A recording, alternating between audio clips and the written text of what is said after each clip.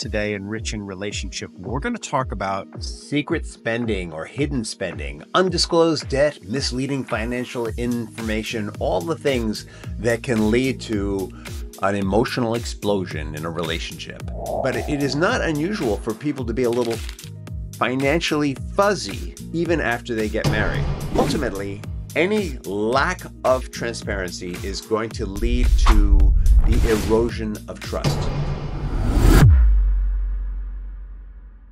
Welcome to another episode of Rich in Relationship. And today we're talking about secret finances in relationships. Some people call this financial infidelity in relationships, but I'm not sure they're exactly the same thing. I think the broader topic is financial secrets. So let's understand, first of all, what is financial infidelity and how is that different than secrets?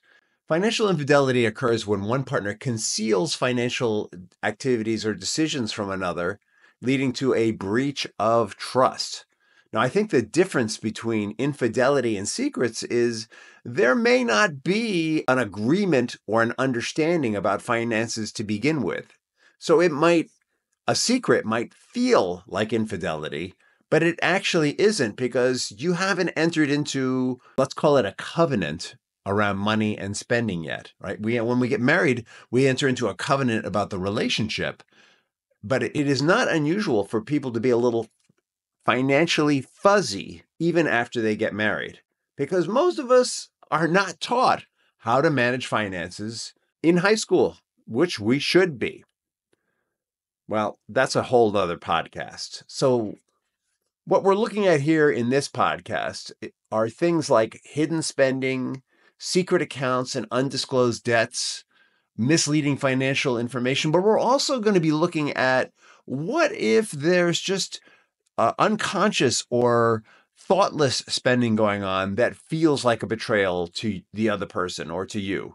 We're going to be looking at this whole ball of wax. How does it lead to fights? And what can we do about it? Right? Most important is not just what's causal, but where can we take it so that we can rebuild trust, so that we can rebuild honesty, so that we can rebuild safety, so that we can rebuild vulnerability and ultimately intimacy. Now, I want you to keep in mind that money is more than just something that we buy material goods with. We've done a lot of episodes on this so far. And so if you're not clear about this, scroll through some of the previous episodes on money and money fights that we've been doing this month.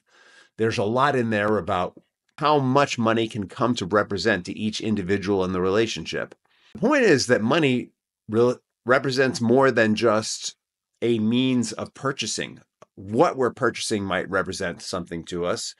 But deep down, what I found working particularly with people who are getting divorced is that money represents emotion to a lot of people.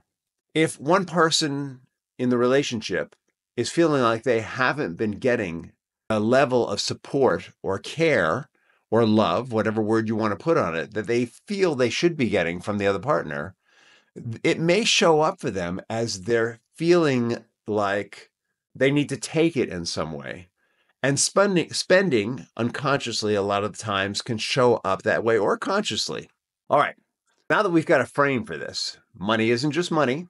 It can also represent emotion, and it can drive a lot of this behavior. We've got an idea of where the areas are that conflict might happen. Let's do the deep dive. All right, so what is hidden spending? It's making purchases in secret or disguising the true cost or purpose of the spending.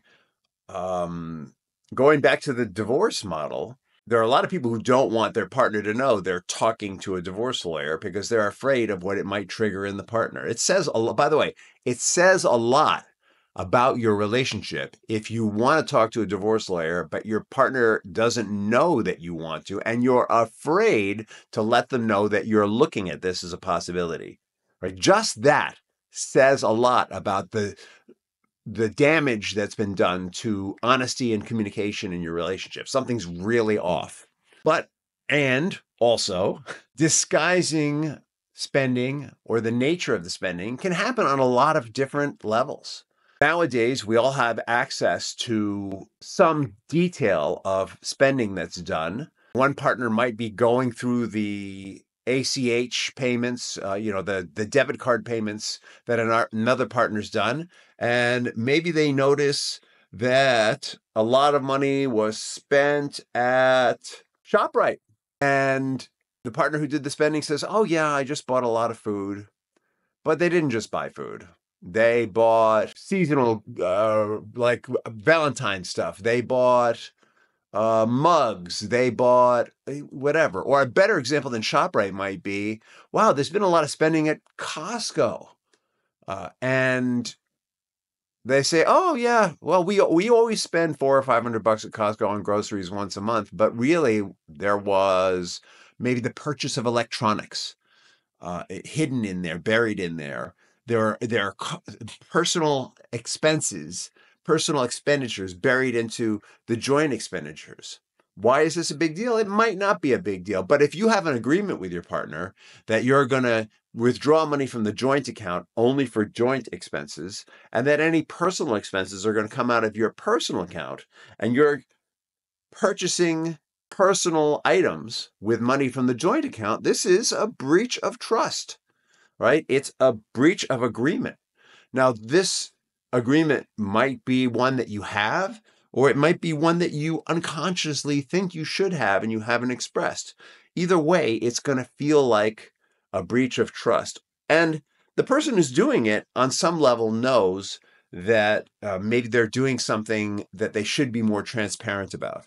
Very much like the example I started to give you of, I feel like I'm not getting enough in this relationship, so I'm going to take it in some other way. And they might be doing it completely unconsciously. And when confronted, they might actually say, yeah, oh yeah, I bought myself a new camera to take pictures of the kids. And the other partner might say, what do you need a camera for? You've got a phone. Oh, well, we really need better quality pictures.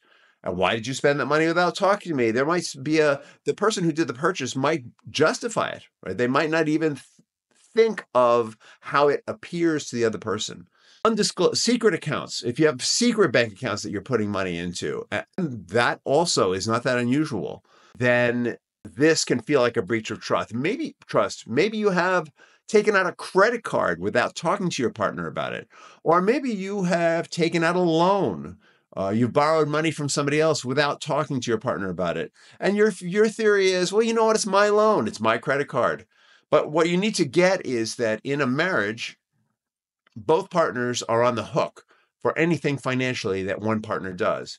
And so even if it's a small loan or a low, like a few $100 credit card, a low ceiling credit card, it's really important to talk to your partner about it. And doing these things in secret opens up the possibility for conflict. Undisclosed debt. I've had many clients who have a partner who has been accumulating debt and not talking about it with their other partner. And all of a sudden the other partner finds out and this explodes. Misleading financial information, providing false information about income or savings or financial obligations to avoid conflict or maintain control is also not uncommon. It's not unusual for people to round their paycheck down, especially if there's an agreement where both people are cashing their paychecks separately and feeding into a joint account.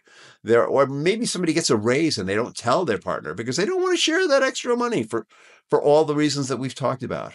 This happens because people might be afraid of conflict. It might not be just the reason that I was talking about before, that they feel like they should be getting more attention than they are. It might be that one partner is very sensitive and reacts. They have a lot of buttons around money and they go from 0 to 60.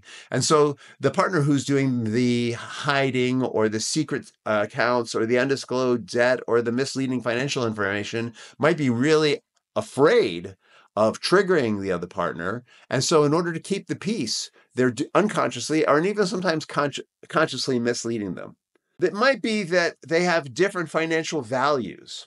They maybe they've just never come to agreement about how much money is going to be shared and how much money is kept separate and why. I have heard that it is not uncommon for Gen Xers to keep their finances completely separate, for example, which is kind of interesting because how do you pay for things that are joint expenses? Then I think some of them, some people, one person takes the rent or mortgage, another person takes other expenses, and they cut it up that way.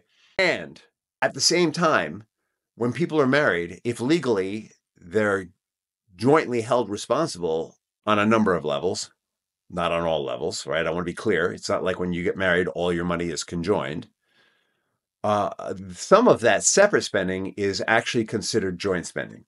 The beauty of separate spending is you don't run the risk of conjoined spending. That's a whole nother topic. But actually, it's not a whole nother topic. So what if one partner is getting money from their family and they don't want to share it? Legally, as long as they don't mix it, that's not considered a marital resource. But your partner may not agree. You might inherit a bunch of money. And that's actually your partner is actually not legally entitled to it in many states. But your partner may feel they should be entitled to it. After all, they shared everything they had with you. It could be that not only is there a fear of conflict or different financial values, it might be that there's some power or control going on here. And I kind of intimated at that when we talked about one person goes from 0 to 60. When one person's very sensitive about money, it's usually a control or a power issue. Ultimately, any lack of transparency is going to lead to the erosion of trust. So if what you're looking for is intimacy in a relationship, then lack of transparency is going to take away from intimacy, and that's going to move towards having more fights about money. 76% of all marriages have fights about money. So 76% of all marriages have been moving away from intimacy and towards fighting. It is possible that the partner who feels betrayed feels deceived and they're angry and they develop a long-term resentment towards the other partner. It might even be that they have a resentment, a family resentment that they've brought into the marriage that they are now projecting onto their partner. It may be that one partner has fear and insecurity. Maybe they came out of a very abusive family, and it's not that their partner goes from 0 to 60, but they're afraid they will because that's what they grew up with. And so their natural inclination is to hide and to have anxiety about this. It might be that partners come into the relationship with a certain amount of financial guilt and shame, or it might be that guilt and shame is present because unconsciously they know their behavior is not what they signed up for. And that guilt and shame is going to get in the way and lead to destructive conflict, lead to fighting, lead to I'm going to win, to the fight that we talk about here in Rich in Relationship, the I'm going to win, you're going to lose fight, the one where you lose even when you win, because if your partner loses, the partnership is broken and you lose. Lack of transparency about finances on any level is going to cause relationship strain. Consciously violating an agreement that you have about money is a form of financial infidelity. It will be as damaging as flirting with someone or sharing intimate secrets with someone else. It might not be as damaging as actually having sex with someone else, though it really depends on your partner's values, to be honest. The breach of trust in finances, whether it's acknowledged or not, will have ripple effects in your family. If you come from a family where there's a lot of secret keeping, you may feel that's normal. You may think that's normal. You may feel like it's really important. I'm going to tell you that the impact of keeping secrets, anytime we withhold emotion, actions, thoughts, guilt, shame, any kind of negative feeling from our partner, they sense it on some level that we're hiding something. On some level, they may not recognize it consciously. They may choose to look the other way consciously, but unconsciously, they sense it. Unconsciously, they react to it.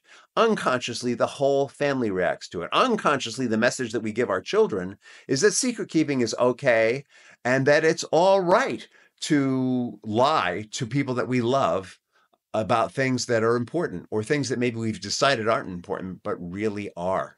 This distinction between financial agreement and spending behavior is really important. Breaking a financial agreement is usually done consciously on some level, and it is incredibly damaging to the relationship. A more subtle destructive force is just unconscious spending. So in all the scenarios we've talked about so far, people are mostly consciously deciding to hide their raise, hide their debt, hide what they spent on, hide how they're spending it. But very often things are done what? What? Unconsciously, meaning unthinkingly. Unconsciously means we're not really thinking about it. There isn't a thought. A decision is made, 80% of who we are is unconscious. A decision is just made automatically without much thought, and we don't really consider it. It's almost a form of self-deception when we don't acknowledge it. So many of our decisions, however, are made on an unconscious level. And when you think about it, the unconscious mind is what's responsible for our breathing, for our heart beating. When we're driving, the unconscious mind makes decisions about whether we're going to accelerate or brake, unless the conscious mind intercedes and retrains it. The unconscious mind is going to make decisions about when we're walking upstairs, unless the conscious mind intercedes and interrupts that. And when we're doing those things, when we're driving, mostly the conscious mind is actually doing something else 9/10 of the time. So it is completely within the realm of possibility, and actually happens that people spend money that might be a breach of an unconscious understanding of how money should be spent without really thinking about it. Let's go back to the case of buying the camera at Costco. You might have looked at the camera for a second and thought, this is something we really need. Oh, maybe I should pay this for my own money. You know what? I'm here now. I'm just going to take care of it. I didn't bring my debit card. I'm just going to take care of it. Right. So for a second there, you had the thought, oh, maybe I should have paid for it myself. I just need to get this done. Right. That conscious decision. I just need to get this done is based on an unconscious strategy that leads to it. And that unconscious strategy is disrespecting of whatever financial agreements you have unconsciously or consciously with your partner. And you don't really think about it until your partner looks at the Costco bills and goes, what? This is like $500 here more than we usually spend. What's going on here? And then you go, wow, wait a minute. It's not a big deal. I didn't have my car, blah, blah, blah, blah. And then you get into what? A whole big fight because you've got your position. I didn't have my card and I just spent it and I wasn't really thinking about it. And the other person says, why weren't you thinking about it? Don't you know how much things cost? Do you know how hard I have to work to make $500 that you spent on this camera? Da, da, da, da. But it turns into a big fight. So this unconscious spending probably drives, I'm going to say, 80 or 90% of the fight, since 80 or 90% of our decisions are on this level. Super important that we review our spending habits. All right. Get that the way we spend money is a pattern. It's a habit. And we can change it. We can change it by interceding with our conscious mind. Sometimes we have difficulty shifting the pattern, shifting the habit. And that's usually when I get a lot of clients who come to me looking for help with exactly that. And I've talked about the mental and emotional release process, some breakthrough sessions before. We work on shifting a major habit, and usually inside of a habit that someone's really having trouble shifting, there's a limiting belief or some old emotions that reinforce that habit that need to be released along the way. They release it. We create a new strategy for moving forward, and we work on living that strategy for the next 6 months together with success. So if you're having this kind of challenge around money, for more information, go to richinrelationship.com. If you want to get a free consultation with me, go to richinrelationship.com. And we have some free resources there on the website, so check it out. All right, so we've talked about unconscious purchases. We've talked about secret spending. Does intent matter? Yes, it does. I think there's a very firm distinction between when we vindictively, intentionally, or even just intentionally without being vindictive, decide to do something, and when we make a decision on automatic, right? And so some people would argue, well, you had a hidden intention there. But so let's make the distinction: conscious intention versus hidden intention. In Hebraic law, in the Torah, in the Old Testament, there's a distinction made between killing someone with malice and doing it by accident, right? It's like, oops, I accidentally dropped a brick on this guy's head and killed him, versus I hate that SOB. And I threw a brick at him. So the reason why this distinction is made, and by the way, if you accidentally kill someone, you could go get refuge there were cities that were designated for refuge for people who accidentally kill someone. You could go seek refuge in those cities so that the family of the person that you killed could not go into that city and put a cap in your ass, basically, right? And there were limits to how long a gripe could be held, et cetera, et cetera. But it was a really important distinction. And let's hold that distinction here too. Since 80 or 90% of what's going on is unconscious, it's not malicious, but it's often interpreted as malicious. And so it's really important to understand where was I coming from when I did that, and to lay it at the feet of your partner in this way. If it's consciously malicious, you want to own that. And you want to explain the why of it. You know what? I consciously spend money on that camera at Costco because I feel like you have been spending the lion's share of the money on your clubs and your night out with your friends, boys, girls, whatever. And I never get a chance to spend money on anything. So I did it on purpose and I own it. And you know what? It was wrong the way I did it, but I want to talk about this bigger issue, right? Instead of going, you did this, so I did that, so it's right, you say, okay, what I did was, I get it. What I did was a breach of our agreement, but I want to talk about the bigger issue of, how you spend money and how I spend money, right? It's one thing to own the maliciousness and jump into it in a triggered way, and it's another thing to own it without being triggered, without having baggage, right? Without having emotional baggage, and be willing to explore the bigger problem.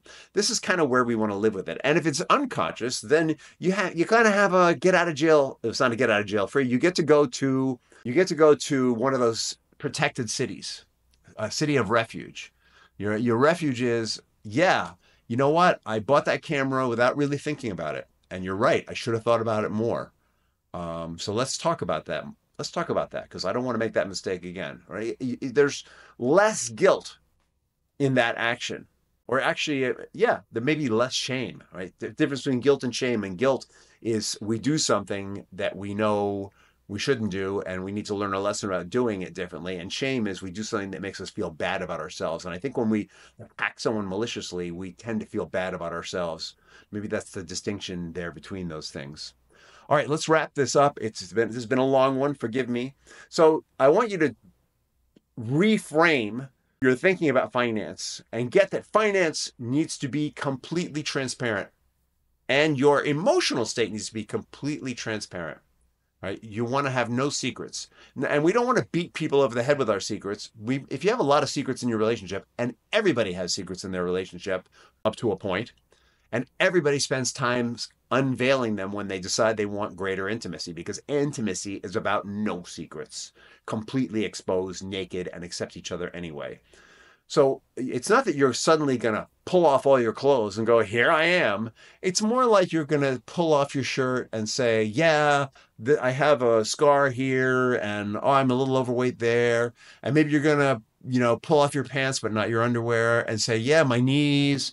You don't want to just go reveal everything all at once. You want to take it in pieces with each other, more like strip poker emotionally, and process each piece as you move through it, so that you get to that place of complete vulnerability and have the highest level of intimacy possible.